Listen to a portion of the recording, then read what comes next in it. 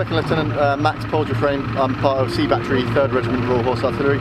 We're here out in Grafenwoehr today, firing as part of one artillery brigade.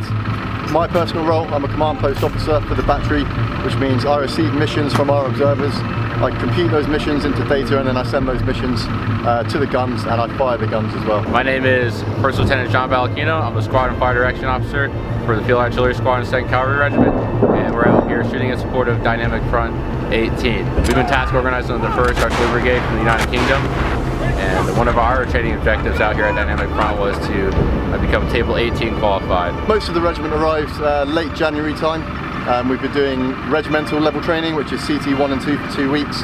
We moved on to brigade level training, and now we're obviously part of Dynamic Front. So what we've been doing is basically preparing over the last few weeks out in cold Grafenwoehr to fire as part of the brigade. We sent a fire mission from our observers directly to our squadron FDC, but at the same time we also sent that to the British Fire Control System using the Asker Bridge. They allocated a battery from their artillery brigade to fire in support of us.